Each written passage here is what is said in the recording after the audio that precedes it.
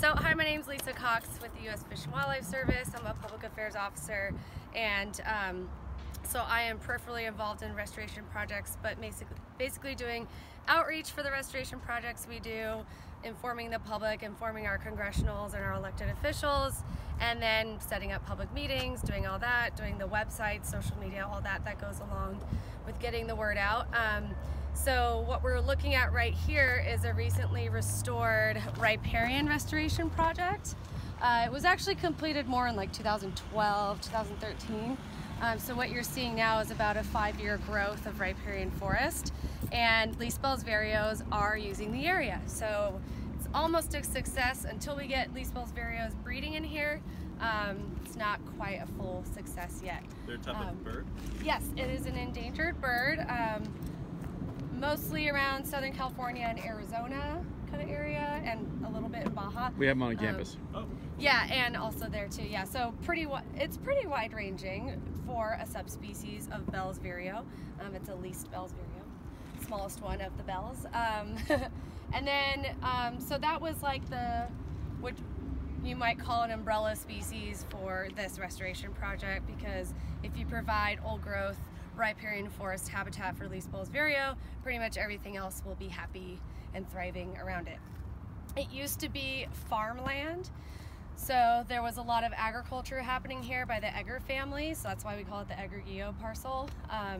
So there are a exorbitant amount of PCBs and DDT and every kind of pesticide you can think of, it's in there, and we've done a lot of soil core sampling on that, so we know where the high density concentrated areas are and which ones aren't.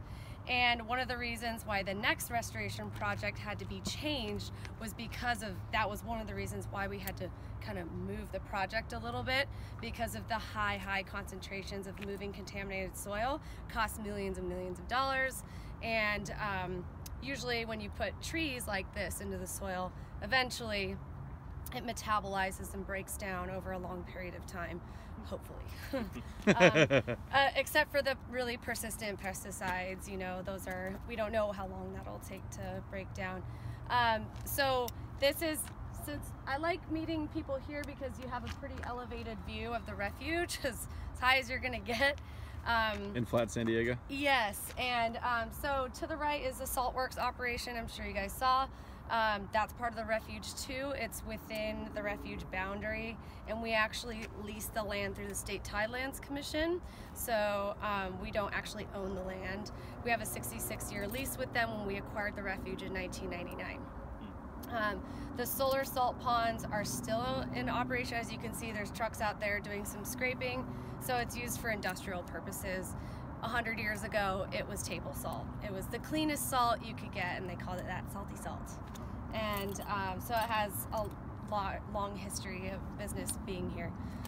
So each wildlife refuge has to go through a comprehensive conservation plan process, and that was decided in 1997 when the Refuge System Improvement Act was enacted.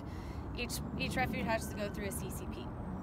And so this refuge CCP was completed in 2006, and one of the plans for the refuge is to turn all those salt ponds back into salt marsh. And it was historically a lot of mudflat and intertidal and subtidal. There wasn't a lot of high marsh, so it was just, I mean, here in Southern California, we used to have a lot of mudflats. We used to have really expansive, as far as you could see, mudflats, which sounds like a pretty useless habitat to us, but to birds, it is a smorgasbord of food for them when they're migrating from Peru or Antarctica or wherever they're migrating from. So even birds that get blown off course end up here. Like, we had a Mongolian plover that showed up here once a couple of years ago. So so there's all those uses. So we're trying our best to return it back to the way it was. Realistically speaking, we're not going to get to the exact historical state that it was, just because the land has changed so much. So we can't totally go back in time, but we can try and at least provide habitat for the endangered species that for the reasons of why we established this refuge in the first place. So So besides the leaf Spelsferia, you know, that's the riparian habitat, and then in the coast, you know, in the salt marsh habitat, we have the light-footed ridgeways rail, which its northern terminus ends at Point Magoon near your guys' school, and the southern terminus of its range is in Baja. So, and then the California clap rail, or the ridgeways rail, not the light-footed one, is in San Francisco Bay. So that's their range for that subspecies. Excuse me. So what I have here are the plans. So last week we finally made a record of decision, which means that we finally made a decision on our final EIS in which plan we wanted to pick. So there was 4 alternatives. Usually the first alternative is you don't do anything. Second alternative is usually the thing you want to do. And the third and the fourth are usually ways around it in case something else doesn't work out. And of course we got to pick our alternative B, which is the one that we wanted. Throughout the life of this project with Poseidon, it has transformed a lot. And the vision of this restoration project is to continue what we started here. So we're gonna have a transition. So we're gonna transition from riparian to coastal sage scrub and upland habitat, and that down into intertidal, subtidal, mudflat habitat. So the point of this project over here is to connect with this one. So we're standing here right now, and then this is we call it the River Partners Project because River Partners was the organization that did it. I don't know if that name sounds familiar to you, but they're based out of Chico, and they do restoration projects for riparian areas all over the state, using agricultural techniques. So they have when it starts growing, it looks like an orchard, and then when it's done, it's a riparian forest. Cool. So yeah, so that's what this project was, and then this is the Poseidon Project, we call it, or the Otay River Estuary Restoration Project. Or RERP. So we just say the Poseidon Project. So they have to mitigate, right? They're killing marine life, sucking in the water. The desalination plant. The desalination plant. Carlsbad, in Carlsbad, which you guys, I think you were trying to go see, but it didn't happen. Didn't happen. So they have to mitigate, right?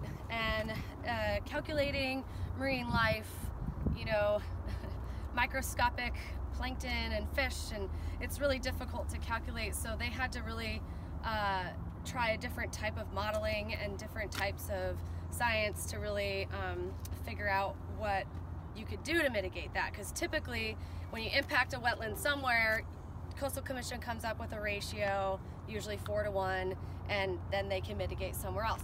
In this case, we don't have land that's being impacted, right? We don't have wetlands, but we have wet land or water. Productivity. We have the ecological productivity is getting wet. And the fish and the marine life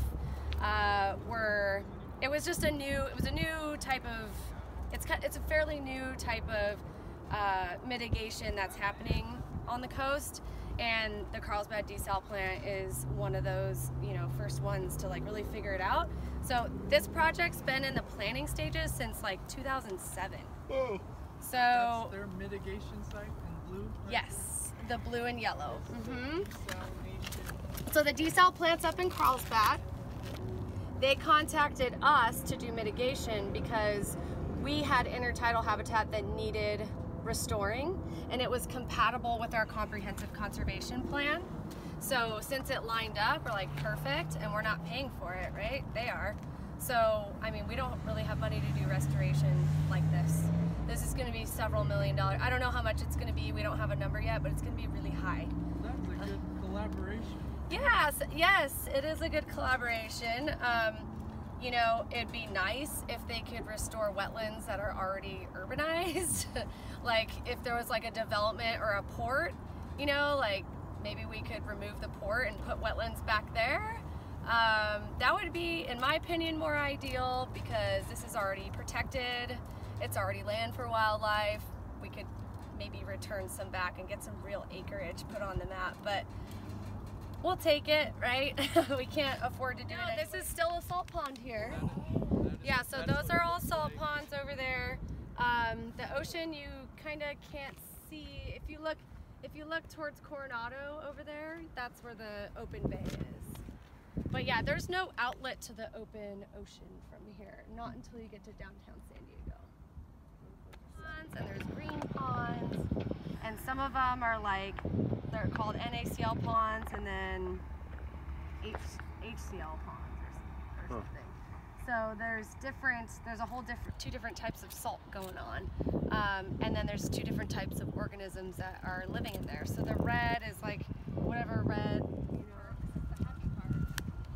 The red ones pat themselves on the back like, yes. Oh, it's still going.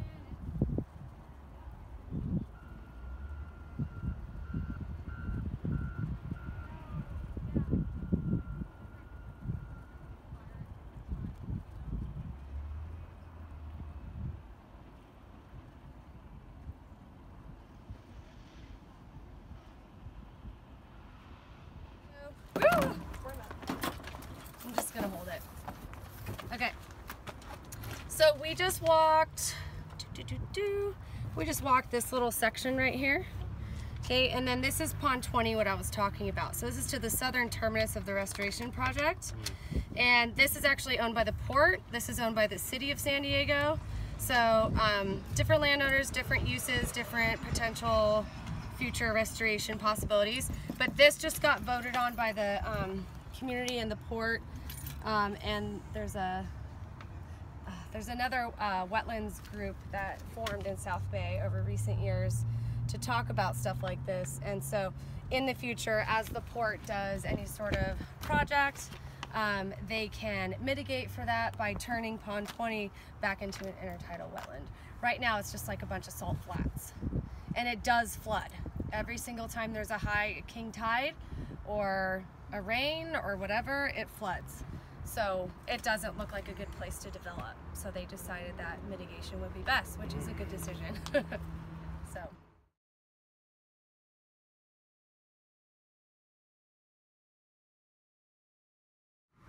Break out my camera. Well, it's a fishing hawk, eagle, whatever. Yeah, they catch it with their feet. Yeah, let's get the little lens on. So these levees out here where the white pelicans and cormorants are hanging out are... Sorry, dude. He's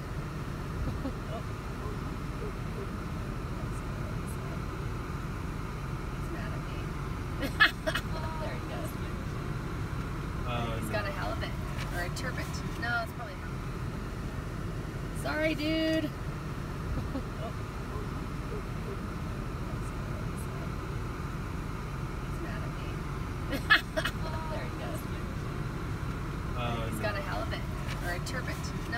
What we're looking at right here is the finished restoration project that we completed in 2011.